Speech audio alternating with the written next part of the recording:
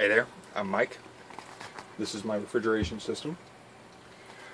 I've done this video like 15 times. I never get beyond a few minutes, so hopefully this one's successful. I'm going to ramble a little bit, but hopefully I'm able to explain how refrigeration works in a few minutes. I don't have any graphics, I don't have any pictures, I don't have any diagrams, just me rambling, okay? Right now the thing's not running. I'm going to get it going here in a couple of minutes, but first I want to explain a few basic principles, okay? I'm going to turn the camera away from my face here pretty soon because this feels kind of weird. But I built this thing, so I figured I ought to be able to actually try to explain it. And it's not an easy task to explain refrigeration. It's beautiful. It's actually really quite simple once you grasp it. But everybody has refrigerators in their homes and air conditioners and stuff, and very few people seem to understand how they work. They're just cold machines, you know. Anyway, if I'm successful and you're actually able to withstand my long ramblings and stuff, I'll help you out a little bit with that. So, and if you understand how this stuff works, well, you just watch some of my other videos too, because they get a little more in depth.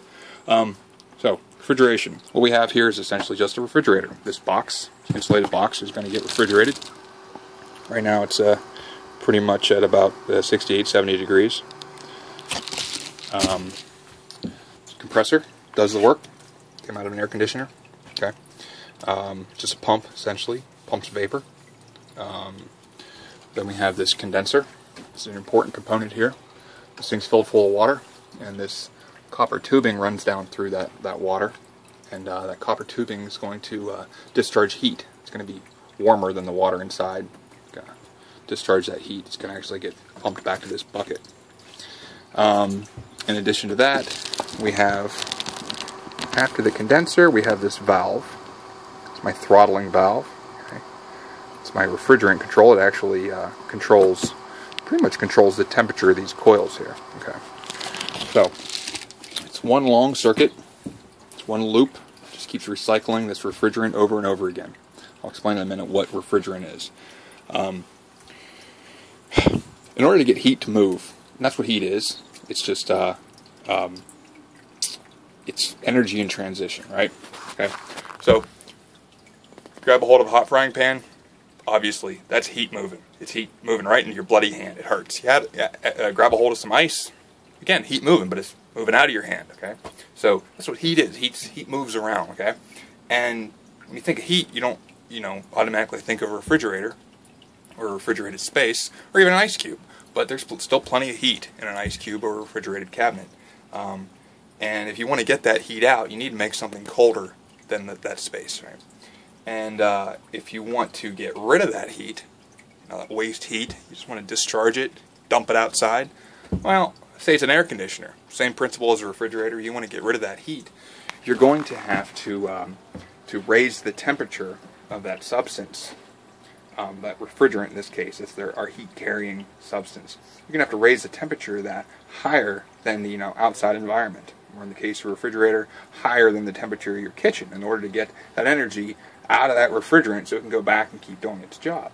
Once it gets into that refrigerated space, you need to make it colder than that space so it absorbs heat out of the space and lowers the temperature of the space. So, you can kind of think of it as a sponge. Okay, the sponge, the refrigerant is a sponge. Okay, that you soak up water with. And let's say you spilled some water on the floor, and you want to put it in a bucket on the counter. Okay, so you'd reach down, you'd soak that sponge up full of water. You'd lift it up to the bucket. You'd wring it out. Okay, you wring it out so it's good and dry. It's ready to receive more water. So you reach down to the floor, put it in the puddle, pull up some more water till it's saturated. Squeeze it into the bucket again, right? Well, a vapor compression system, which is what a refrigerator is, it compresses vapor. Okay? It's the same thing, and the refrigerant, as I said, is kind of like the sponge. Okay, so what you're trying to do is to change the conditions that the refrigerant exists in. So at some points in the system, it gets very cold and absorbs heat, and at other points in the system, it gets very hot and it rejects heat. And the two components in the system that dictate that are really the compressor on one side and the refrigerant control, that little valve I showed you on the other side. Now, something you have to understand is that different substances, different liquids, gases, stuff, they, well, let's start with just liquids. Water. Water boils at 212 degrees Fahrenheit, right? Well, that's at atmospheric pressure. There's a little asterisk down there at the bottom whenever you read that somewhere. It's at atmospheric pressure. Because if you lower the pressure, it actually lowers the boiling point. If you ever baked anything, you know there's special instructions for high altitude. And that's because the baking temperature at the time is a little bit different for higher altitude. So conversely, if you were to raise the pressure, which doesn't really exist too many places on the planet, it actually raises the boiling point, and it's subtle, it's really small. But say in like a steam engine or something like that, the pressure might be very, very high, so the boiling point might be 350 degrees Fahrenheit. It seems very unusual. Conversely, if you want to lower the pressure very, very low, you can get water to boil at room temperature. And when that water boils, it absorbs a lot of heat. And a lot more heat than whenever you just raise the temperature of it. Because when it boils at pretty much constant temperature. But I'm not going to get into that too much. There's other substances that will boil at other pressures. One of those is propane. This is a bottle of propane. It's actually empty right now. But anyway, you get the idea. Little Coleman bottles, little Ace Hardware propane bottle. I actually just use this to transfer propane from a barbecue tank into my system. But that is my refrigerant. You might be familiar with Freon. Freon was a trade name for a refrigerant back in the 1930s. A very, very successful refrigerant. That stuff was fantastic, except it destroyed the ozone layer, or almost did. It's starting to come back now. But R12 Freon isn't coming back. So anyway, this stuff, propane, I don't burn it. It gets circulated through the system. It's recycled the whole time. You can just circulate it a million times. That stuff has a boiling point of about negative 44 degrees Fahrenheit at atmospheric pressure. And you realize, you know that it gets really cold if you've ever used a tank of this stuff for a long period of time and relieved a lot of the pressure, burned off most of it, I presume. The tank will cool down. And that's because you're relieving pressure off of the liquid that's inside, and it's actually causing it to boil, to replace that vapor. If you shut the valve off and stop relieving the pressure and set it down for a while, eventually the refrigerant is going to continue to boil, and it's going to raise the pressure back up to the point where what we say is the vapor pressure equals the static pressure, at which point boiling stops. Which is probably about the time that the whole tank warms up back to room temperature. So anyway, so what we do here with this refrigerant, this propane, is we circulate it throughout the system. Okay, compressor to the condenser to the throttling valve to the evaporator, and then back to the compressor. Now, as I said, the boiling point changes depending on the pressure. So I have a little chart here, and just for example, let's say about room temperature, that propane bottle, the pressure inside, let's say about 70 degrees. The pressure inside is about 110 pounds per square inch. Okay.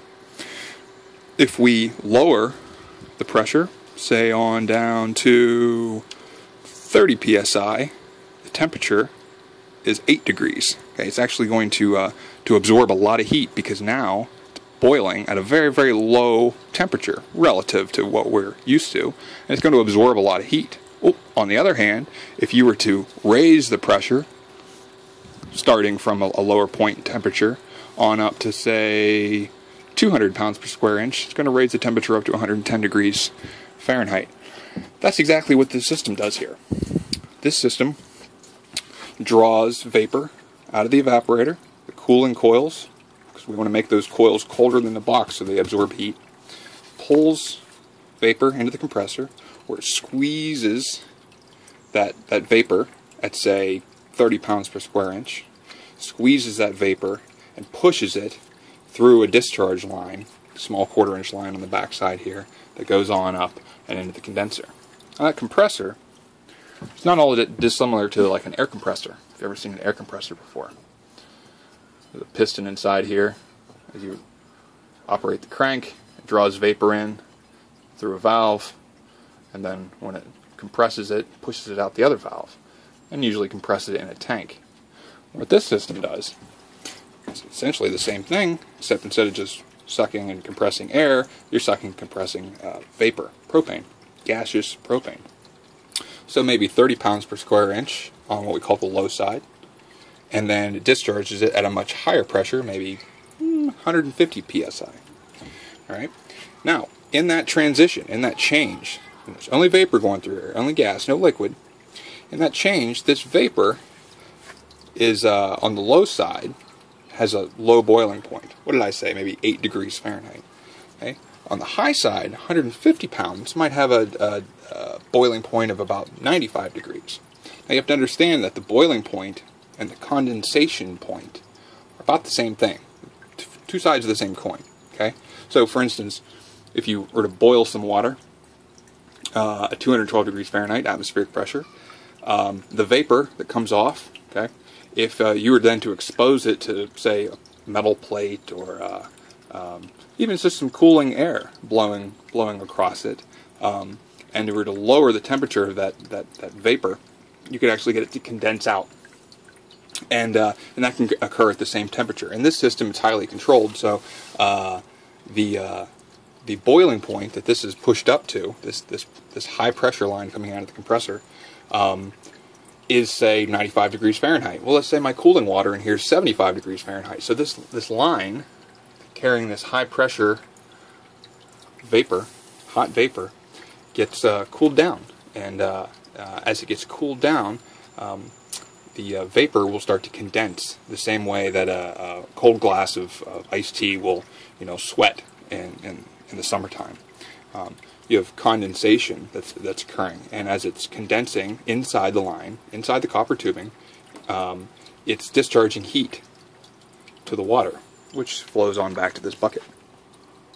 So, high pressure vapor, hot vapor goes in, and a slightly lower temperature liquid comes out. You can actually see it in the sight glass once I get it fired up.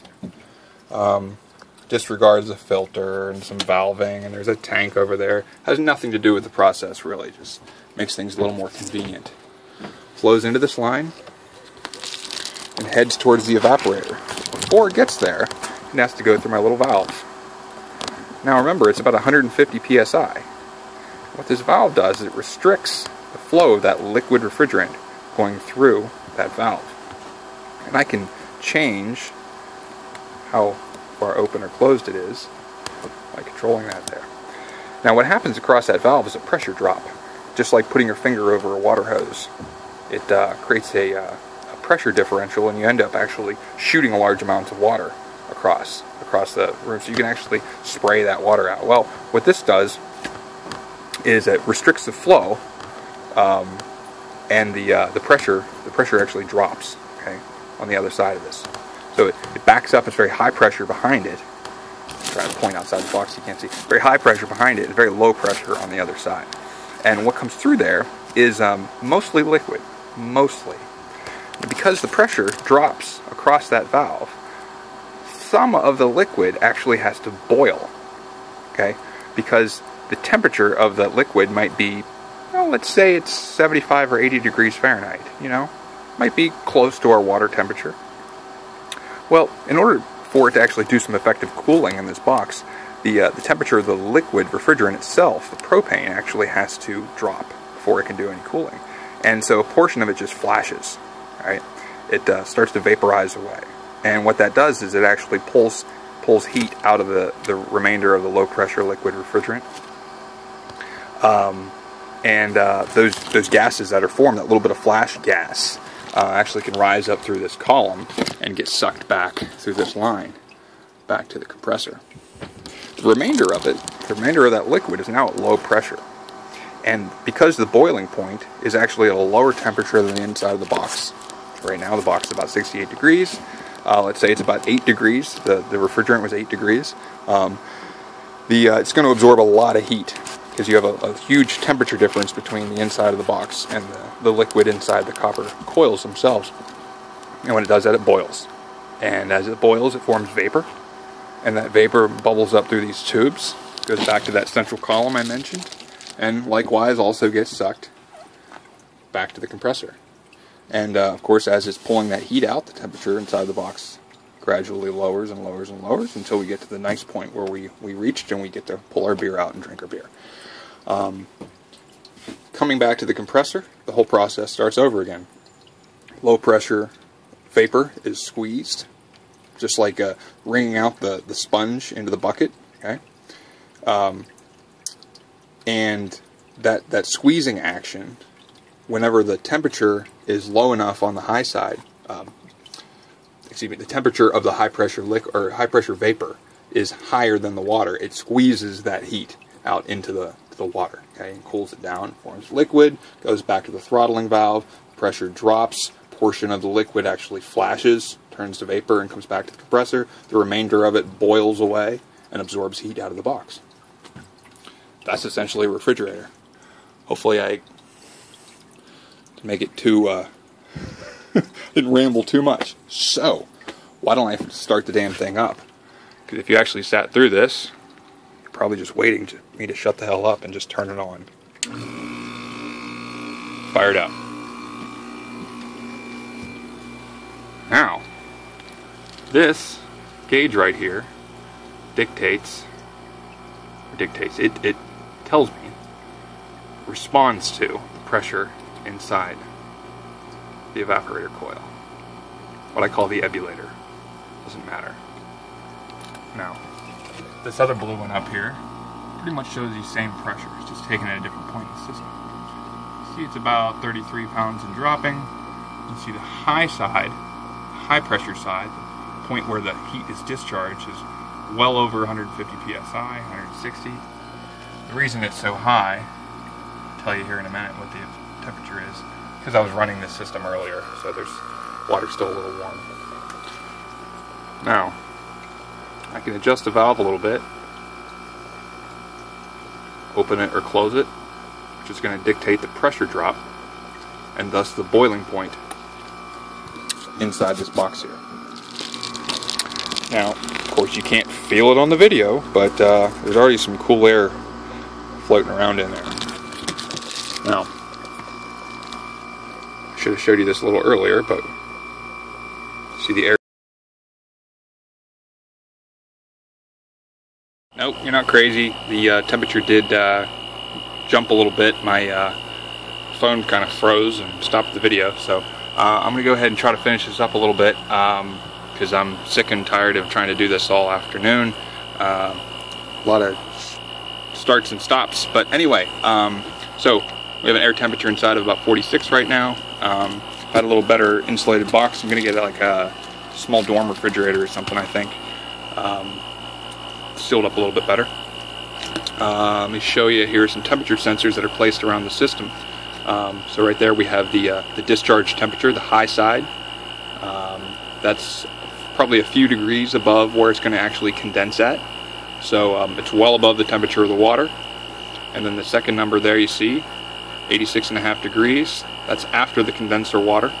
So it discharged some heat, raised the temperature of the water, but the refrigerant inside the line dropped in temperature. So we moved some heat from the box to the water. The third temperature is a heat exchanger. It's not really important for this this video. And the last temperature there, about 29 degrees Fahrenheit, is the suction temperature. So that's probably close to, maybe a few degrees above the evaporator coil temperature right now. So for, let's take a look here. 46 pounds per square inch corresponds to a boiling point of 25 degrees Fahrenheit. See, that's about 29 degrees Fahrenheit. So a few degrees above the evaporator temperature. Now that's the suction gas actually being drawn off coils going back to the compressor. So it picks up a little bit of heat in the copper on the way back. But all in all, not too bad. So anyway, that is a refrigeration system. I try to make it as short as possible. I think this video is going to be like 20 or 25 minutes long. But I hope you enjoyed that. If you've watched all that, I apologize for some of my ramblings, but anyway, I just wanted to kind of go over refrigeration a little bit, because it seems like a lot of my videos I'm just kind of jumping right in the middle of it. So if you don't understand how refrigeration works, if you didn't, I hope you have a better idea now. I advise you to check out a couple of my other videos, get a little more in depth in this. I'm going to have a lot more stuff coming up here soon. I'm going to do a complete rebuild on this thing. Have a lot more temperature sensors. There's going to be some data logging involved. It's going to get a lot of fun. But anyway, great day.